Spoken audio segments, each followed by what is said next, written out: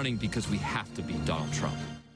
Massachusetts Congressman Seth Moulton announcing he is running for president. The Democrat is not mincing words. He went right after President Trump in his announcement video. He's joining a crowded field of Democrats vying for the 2020 nomination, including Massachusetts Senator Elizabeth Warren. WBZ's Gary Brode has more.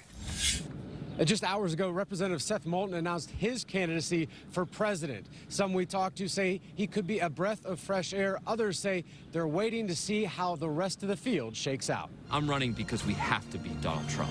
Representative Seth Moulton throwing his hat in the ring for president of the United States. I'm here to tell you and to tell America that I'm running for president of the United States. The Massachusetts congressman representing Salem told the country this morning on national television. And I'm running because I'm a patriot, because I believe in this country, and because I've never wanted to sit on the sidelines when it comes to serving it. The 40-year-old candidate is a veteran who got into politics 5 years ago. He's from my state, but at the same time, he's not my district, so I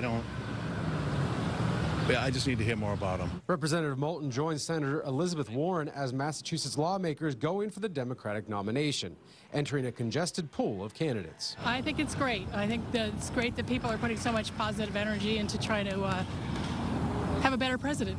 With today's announcement, Moulton becomes the fourth active U.S. representative to run for the 2020 race. Here at the State House, Gary Brode, WBZ News.